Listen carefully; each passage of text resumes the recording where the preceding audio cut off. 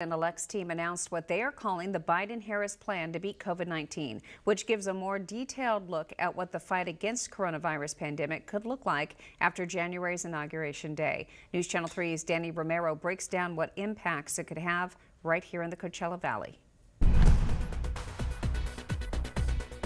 The future administration's mantra is to listen to science. In this 7-point plan, they outline just how they aim to beat coronavirus. And in the first point is to ensure all Americans get tested for free at sites like this one.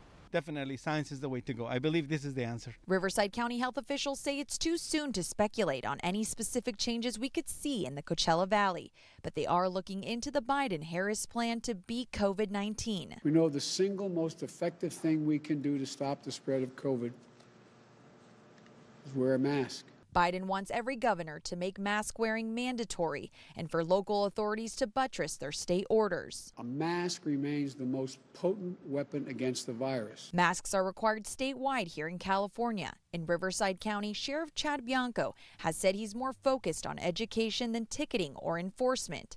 In April, saying, "We will not be stopping you while on a walk with your kids." The Biden-Harris outline also calls for a task force on racial and ethnic disparities. A California rule already aims to address those disproportionately impacted by coronavirus.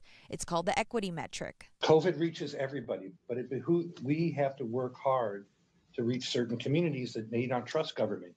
So we can work to reach all communities to make sure they get tested, they get the education, get the masks. Many of the points in the Biden plan aren't unfamiliar here. That's a California agenda. In many ways, we say this all the time, future happens here first. We've established a lot of the efforts, and they've been established and advanced here in the state. They just want to begin to scale them. Also in this plan, funding to avoid budget shortfalls in areas like education and what's called a restart package to help small businesses buy things like PPE and plexiglass. And again, Riverside County officials don't want to say how these plans will change the response here, but it is definitely something they are watching closely.